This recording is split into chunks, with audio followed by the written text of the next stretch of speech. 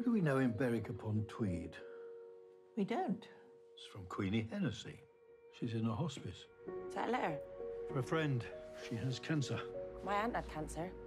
But you can't give up. It's about what's in here. And your aunt got better because you believe she could? She said it gave her hope. Could I leave a message for Queenie Hennessy? Tell her Harold Fry is on his way. I'll keep walking and she must keep living. Harold? I'm walking a long way, but I haven't quite got the hang of it yet. You stink. Where are you? I'm going to save Queenie Hennessy. Have you been drinking? The only time you walk is to get to the car. I need to do this, Maureen. Walk to Berwick-upon-Tweed. It can only be about 500 miles. Have you seen the news? You're everywhere. Everyone's so nice. I have a spare room. You can stay the night. Thank you.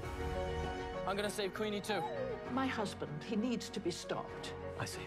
He's walking the length of England. He could cause an accident.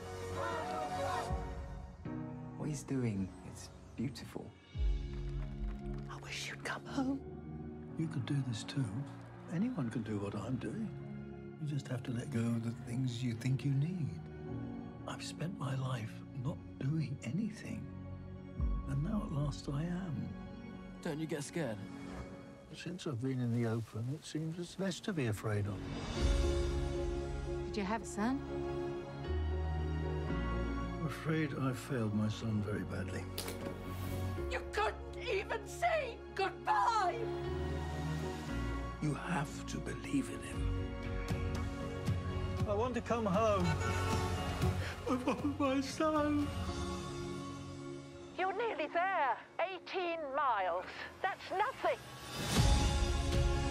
Travel the length of England to save a woman from dying. Maybe it's what the world needs right now. A little less sense and a bit more faith.